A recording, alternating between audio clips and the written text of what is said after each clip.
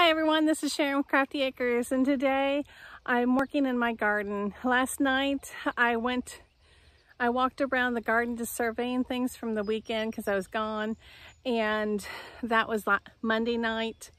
I was just surveying things, trying to get my plan ready for what I was going to do today after work, and I wanted to get a lot of planting done of different things, but I found out that I have squash bugs. And that can be a real problem in our area. They tend to wipe out plants pretty quickly and they multiply really fast. I've done a lot of research over the past few years to figure out the best methods to get rid of them. And so I'm going to share some of that here with you. I'm going to show you where I've already taken care of, and then we'll show you, we'll go through the rest of them. The ones behind me I still have to go through. But the ones in front of me, they're all gone through. So let's get started. So these are the ones that I've already gone through and got rid of bad leaves. I've gotten rid of all the squash bugs and the eggs. The plants look real healthy, and they do have some zucchini on them. These are the golden variety of zucchini. So that's what these are. And they have spines on them, so I'm going to put on a flannel shirt so they don't get all pricked up. Okay, I'm back. I've got my flannel shirt on to protect my arms and from all the pricklies on the zucchini plants.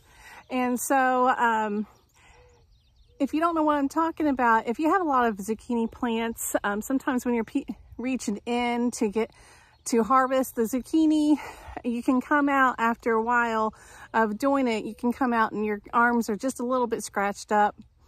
And it's just the surface scratches. They don't bleed or anything, but they can make you itch.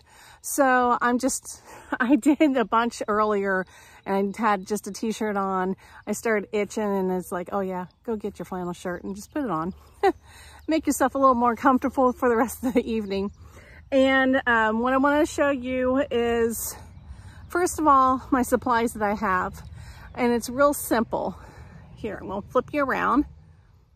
So this is one of the things that I have here is this pail that I got a couple years ago from the dollar store. Let me get a little wider view. It's just about 10 inches tall and it has two handles. It's collapsible a little bit, but it's really easy to pick in. And I use it for everything. This I've already used when I was doing the earlier ones, and it's got some bugs in it already that are dead. You can see them back over in this area. The leaves are floating around in there. That's because they had eggs on them. So we've been hard at work already working on this. And all I have in here is water. So it's 2 quarts of water to 1 to 2 tablespoons of Dawn dish soap, and that'll kill the bugs dead. And as I'm talking to you, I just saw this leaf over here. This is some eggs that are actually getting ready to bust open, so we want to take care of them. So I'll go ahead and show you how I do that. I just rip that section of the leaf off, and it probably squished most of them. Yep, it did. And then I put it in the water. And what the water is going to do is it's going to coat the eggs with that soap. It's going to coat the eggs and they won't be able to hatch. And I just go through and I look at every leaf. I look at the top. It looks pretty good. I look at the bottom. I see another one. They're right there in that V of the plant. So what I'm going to do, and it looks harsh to some people to rip the leaf, but actually hail damage does the same thing. And you just go through, sorry, it's hard to do it with one hand. Go through and get rid of any of them.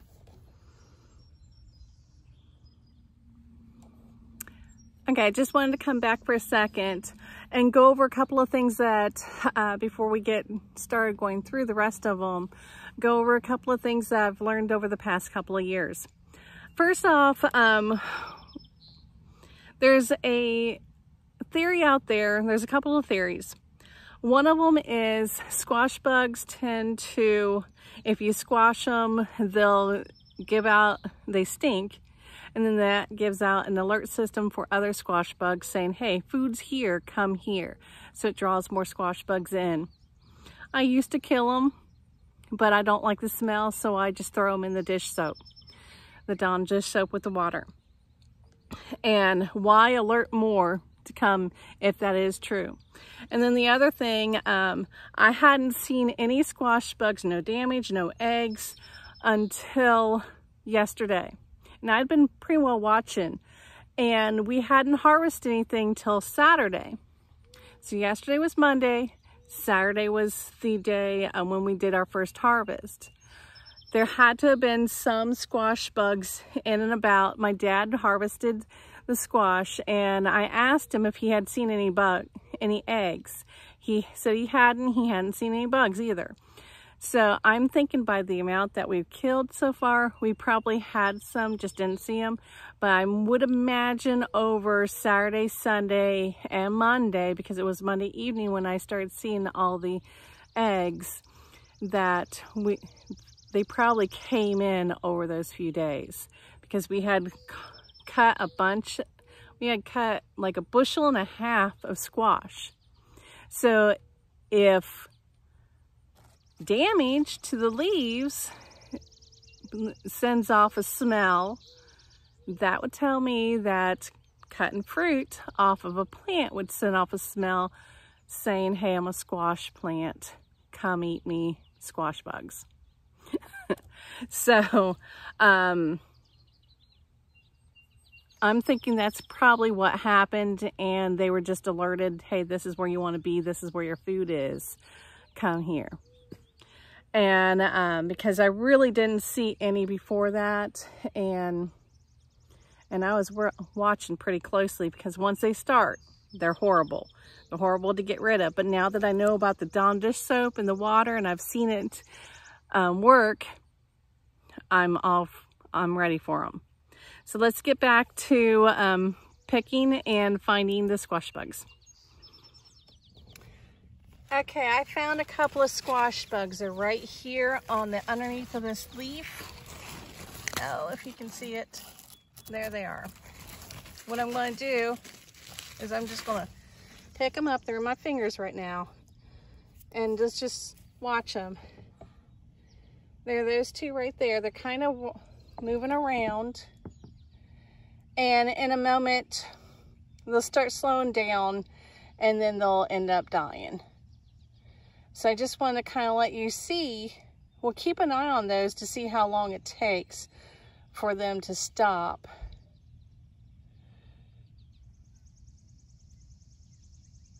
But I don't think we need to completely watch this.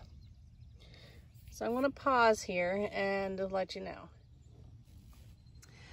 Okay, now they're completely dead. It's those two right there.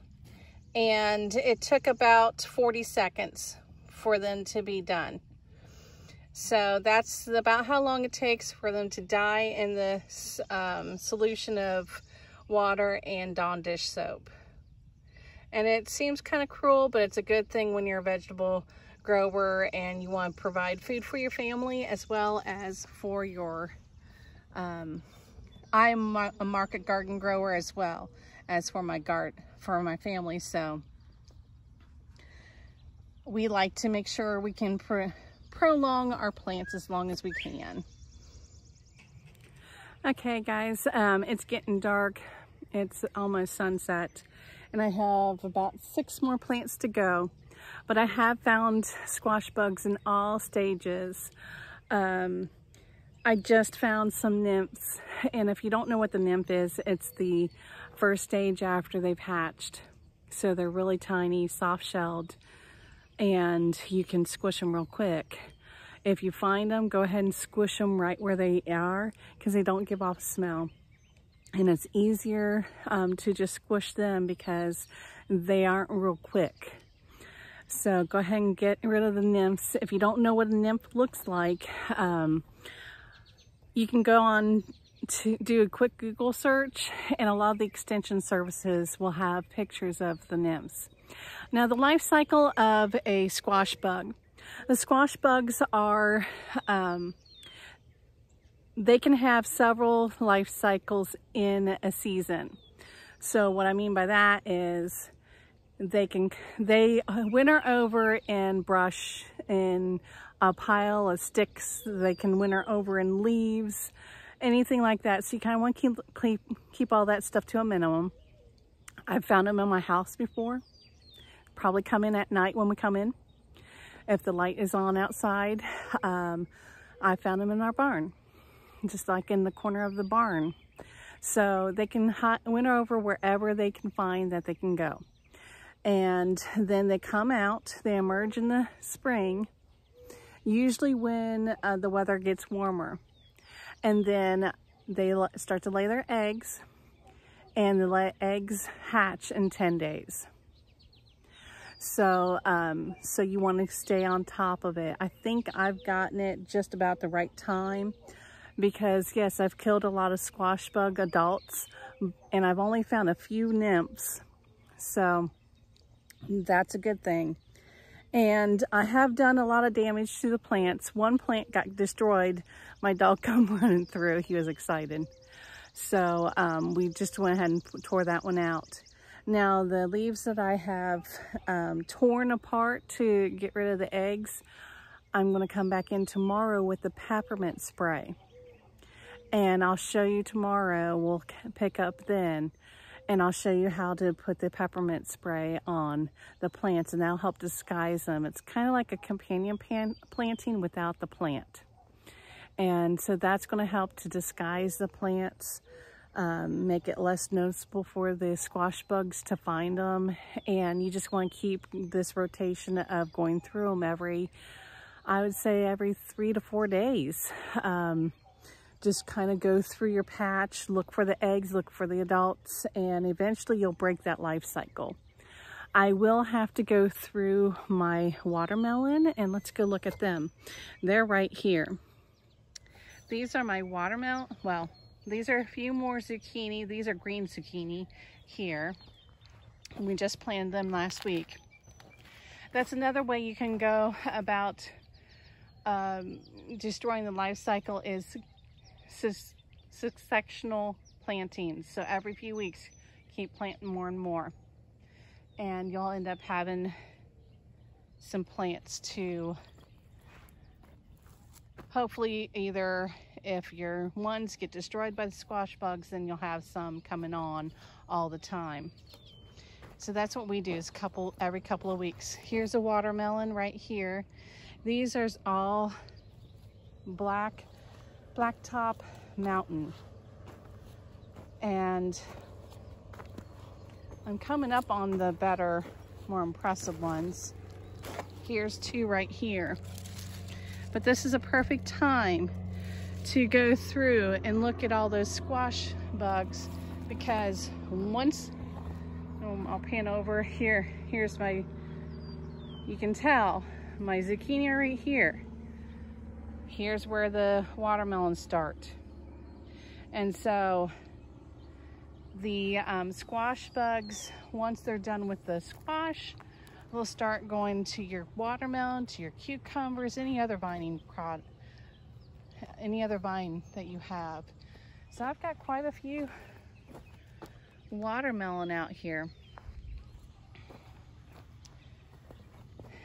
And then